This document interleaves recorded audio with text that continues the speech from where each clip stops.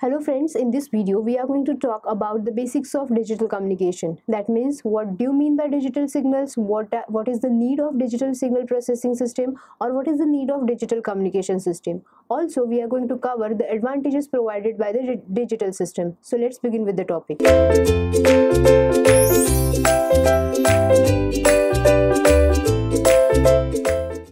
So first, we are going to start with the definition of digital communication. So basically, the digital communication system is a system in which the information is exchanged in the form of digital information. That is, by using a machine language which is nothing but 1 and 0. We can take the example of computer in which the signal is transmitted in the form of 1 and 0, which is also called as machine language. So the system which uses 1 and 0 are called as digital system. So we can say that the digital communication is a process of device communicating information digitally. So whenever the two devices perform the communication in the form of 1 and 0, then we can say that the system is a simple digital system, as it uses a machine language in the form of 1 and 0. Now, we know that the communication that takes place in our day-to-day life is in the form of signal. The signal, for example, if we consider the sound signal, which is analog in nature.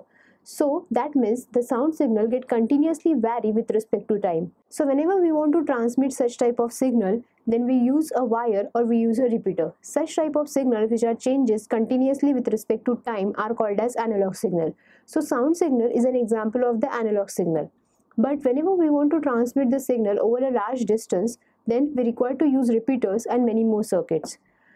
While traveling, the analog signal get affected by many factors. They get affected by noise, they get affected by environmental factor, and because of which the signal or the information may get corrupted or error occurs in the information.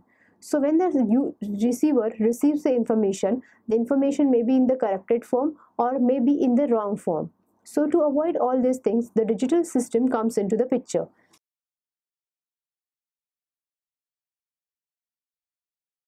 Now let's see what is the need of digitization. The conventional method of communication using analog signals for a long distance communication suffers from many losses, such as distortion, interference, and other losses including security. As I said earlier, when the signal is required to be transmitted over a long distance, then in case of analog signal, the signal strength get reduced. Therefore, we require to use multiple amount of repeaters, multiple amount of amplifiers in the circuit.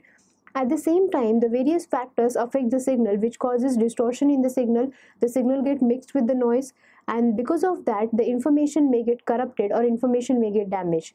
Sometimes it may be possible that the wrong information get received by the user. Therefore, security is also a concern during transmission of the analog signal. In order to overcome this problem, the signals are then digitized using different technique. The digitizing signal allows communication to be more clear and accurate without any loss.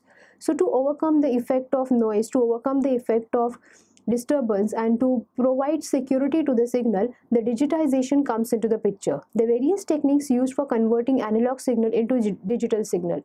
So with the help of digital signal, it is possible to transmit the signal over a long distance without having any effect of noise, without having any effect of interference from other factor, and also the security can be provided to the signal so that the correct information is get received by the receiver and the system information is get securely transmitted.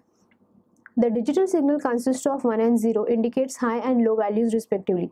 As I said earlier, the digital system operates on the two signals, that is 1 and 0. 1 indicates high level, or usually we can say it is refers to VCC, which is nothing but plus 5 volt, plus 15 volt, and 0 is nothing but ground level, that is 0 volt. So these two signal levels are basically used in case of digital systems. Now let's move on to the next topic, that is nothing but advantages of digital communication. As there are many disadvantages related to the analog communication, that is related with the effect of noise, related with the interference from other factors, then the main concern, that is security. So to overcome this, digital system comes into the picture and it provides many advantages, and therefore it is mostly used communication system in the world. So the first advantage is the effect of distortion, noise, interference is less in case of digital system, and therefore the signals get affected less. The second disadvantage are digital circuits are more reliable as compared to the analog circuits. The digital circuits are easy to design and easy to implement as compared to analog circuits. The hardware implementation in case of digital system is less costlier and easy as compared to the analog system. Then it also provides more flexibility than analog circuits. The occurrence of crosstalk is very rare in case of digital communication. Then the signal is not get altered, therefore the high disturbance to the property, it becomes very difficult. The next advantage provided by the digital system is the signal processing functions such as encryption and compression are used in the digital circuit for maintaining the security of the information. So basically, encryption and decryption are the processes which are used for providing security to the information which is to be transmitted, and that can be easily done in case of digital signal. Therefore, the high percentage of security is achieved in case of digital communication system as compared to analog communication system. Further, the probability of error occurrence in case of digital communication system is less as compared to analog communication system. Then error detection and error correction becomes very easy in case of digital communication than in analog communication, and for that purpose various error detection and correction techniques are used in case of digital communication technique. Now the spread spectrum technique is used for signal jamming. Then the combining digital signal using time division multiplexing is easier than combining analog signal in frequency division multiplexing. Now moving on to the further advantages, the configuring process of digital signal is easier than the analog signal.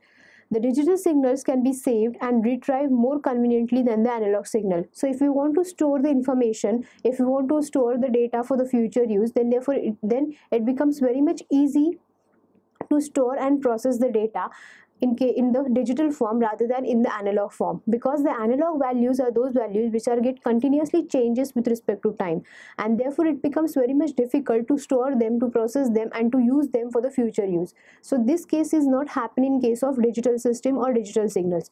Digital signals are not get vary with respect to time, and therefore they are very easy to store. We can use it for the future use, and we can even retrieve the original information back from them.